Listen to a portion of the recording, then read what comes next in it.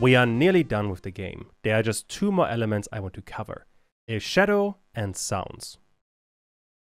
Both of those are reasonably straightforward to implement. Let's jump right in. Once again, I am inside of main.py, and let's start with the shadow, which we're going to create via another method. Let's call it drawShadow.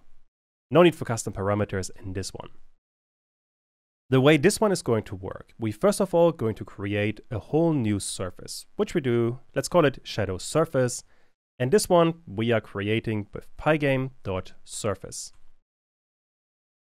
I haven't used pygame.surface before, but basically so far we created surfaces by importing graphics, like we have done for the apple or for the different body parts of the snake. All of this. But you can also just create a plain surface on its own. This one wants to have two arguments with the width and the height. In our case, we want to have a surface with the same dimensions compared to our window, which we get via the display surface, self.displaySurface, and this one has a method called getSize. Don't forget to call this one. That way, we are getting one surface. This one will later contain the shadows, but for now, just to see what we get, let's self.displaySurface split this one. We want to split the shadow surface at position 0 and 0. That way, since it has the same dimension as the window, it's going to cover the entirety of the window. Also, really important, we have to call this method after we are drawing the background, but before we are drawing the snake or the apple. Because, well, the shadow should be below both of them. Self.drawShadow, and let's see what we get. And there you can see, we can only see blackness. And that is because the default color of a surface is black, which isn't going to be too much of an issue. Instead, what we really want to do, let me add another comment here for the surfaces. I basically want to draw all of the surfaces that we have drawn so far, meaning the apple and the snake, on this surface as well, except I'm going to make them pure black and add a bit of transparency. For that, first of all though, we have to split the surfaces we have created earlier. First of all, self.apple, and then we want to split the scaled underscore surface. The one we created down here to have the scaled apple in the right position. This is what we want to split again. And we also want to do all of that in the same position, meaning self.apple.scaled underscore rect. And now if I run all of this, we are getting an error that apple object has no attribute scaled surface. What happened here? Basically, inside of the apple, we only create the scaled surface attribute and the scaled rect attribute when we are calling the draw method, which only happens after we are drawing the shadow. Because of that, these attributes do not exist yet. To fix that problem, inside of the dunder-init method of the apple, we have to create self.scaledSurface, which for now can simply be self.surface, and we want to copy it, which is a method of every surface. Besides that, we want to get self.scaledRectangle, which we can get by simply copying the entirety of the line that we have covered in the draw method. With that, I can run main.py again, and now, well, we can't really see a difference because the apple is in the exact same position. So, well, not much gained.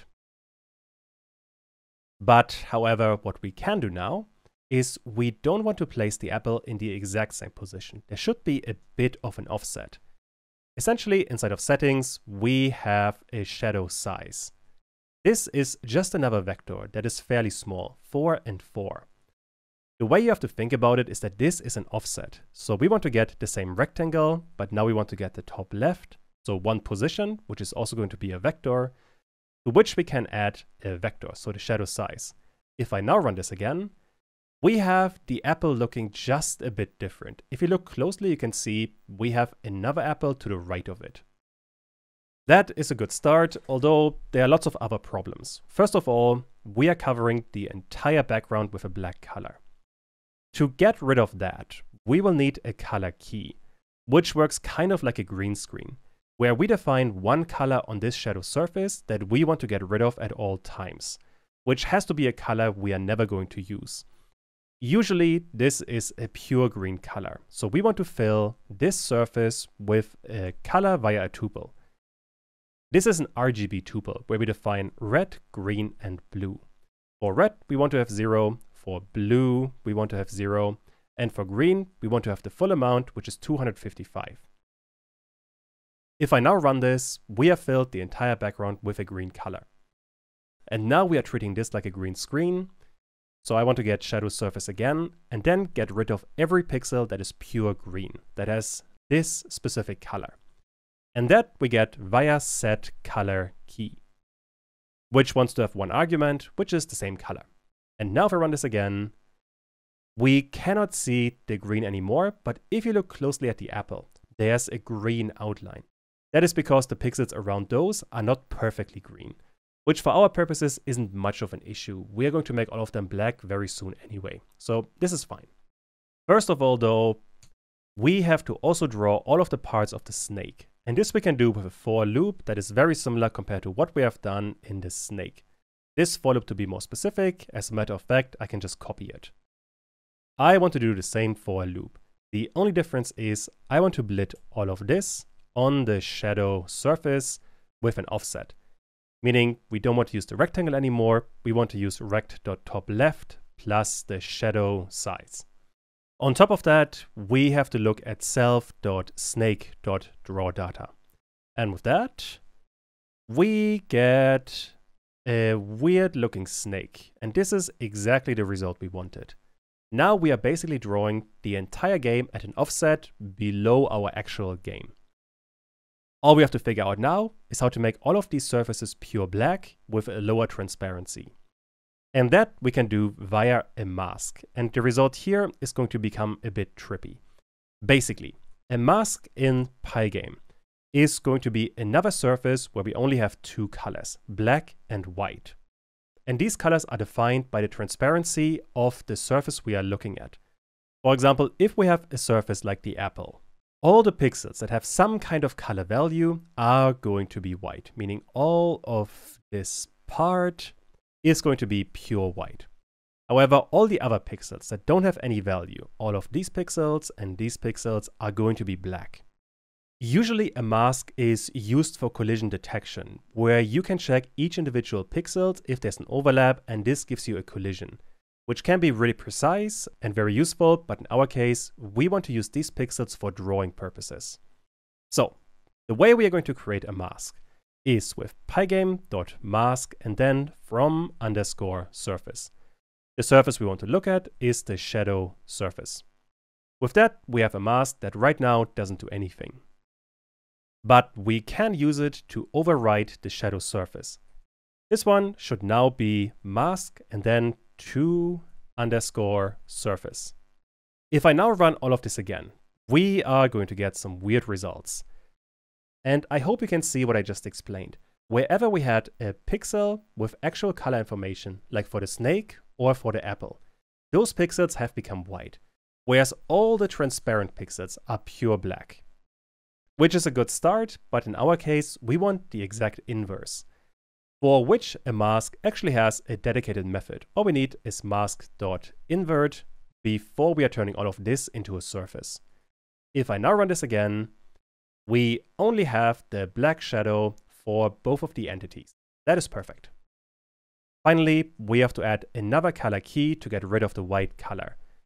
I want to get the shadow surface, then set_color_key. And for this one, a pure white color is simply a tuple with 255, 255, and 255. If I now run this again, there we go. We have shadows that are a bit too strong right now, but otherwise look really good. And this also works if we are resetting the game, so totally happy with that. To reduce the opacity, all we have to do is get the shadow surface again, and then set_alpha. The specific value for that I have set inside of settings. There we have shadow opacity. If I add this in there, we get much weaker shadows, and the rest of the game still works perfectly fine. And the shadows really add quite a bit to the game. It makes it look much more professional. Now, using a mask is a bit more advanced in Pygame. I have actually made a whole video dedicated on masks. Check this one out if you want to have all of the details about it. All right, with that, there's one more thing we have to cover, and that is sound, which will be by far the easiest part. First of all, inside of Dunder init, we have to import the audio files. Let's add another section, audio, and there are only two sounds. First of all, self.crunch_sound. This sound file for that we create with pygame.mixer.sound. This one wants to have one argument, which is a path, which we create via the join method. We want to go up one folder, then we want to go to audio, and in that folder, we have a file called crunch.wav. And that file we want to play whenever there's a collision between the snake and the apple, which happens inside of collision. After we have that, we also want to get self.crunchsound.play. And that is literally it. I can now run the game, and if I hit an apple, we get the sound. This is going to happen multiple times.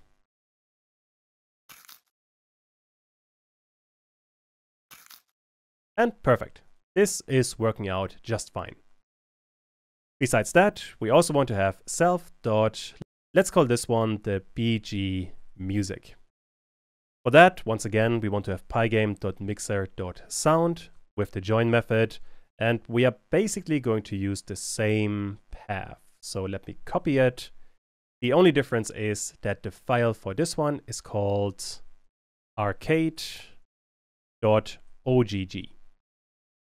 And this I want to play right away. So self.bgmusic.play. And this I want to play continuously. No matter how long the game is running, the background music should never stop. For that, I simply have to add a -1 in there. This argument defines the amount of loops that you have. So if you added a 2, you'll play this background music twice. And -1 plays it continuously. Besides that, what we can also do is set the volume of the background music. By default, it should be a bit less loud. This we do with self.bgmusic and then set_volume. This wants to have a value between 0 and 1, 1 being the full volume. In my case, I'm going to set this to 50%, 0.5. And now I realized I forgot to close one of the brackets, but now if I run this,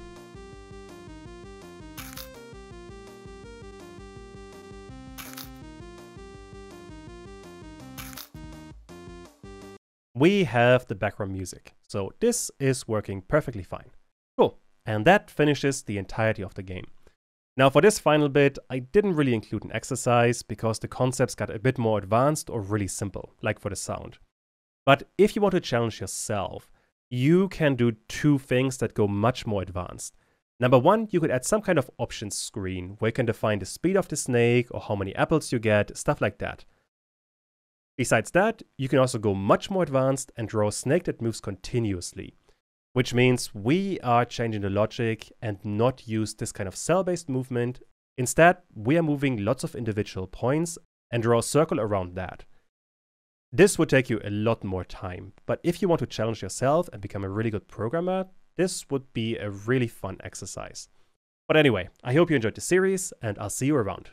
So then my friends, I really hope you enjoyed this series and you learned something along the way. If you did, please don't forget to share, subscribe and like. That really means a lot.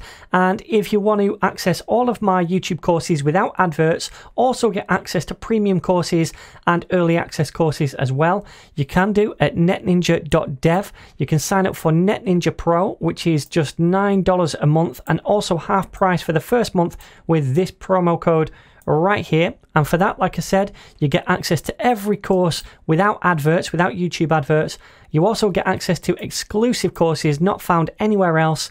You get access to my premium courses on Udemy and also early access to all of my YouTube courses as well. So the link to this page to sign up is going to be down below. Again, I really hope you enjoyed this series and I'm going to see you in the very next one.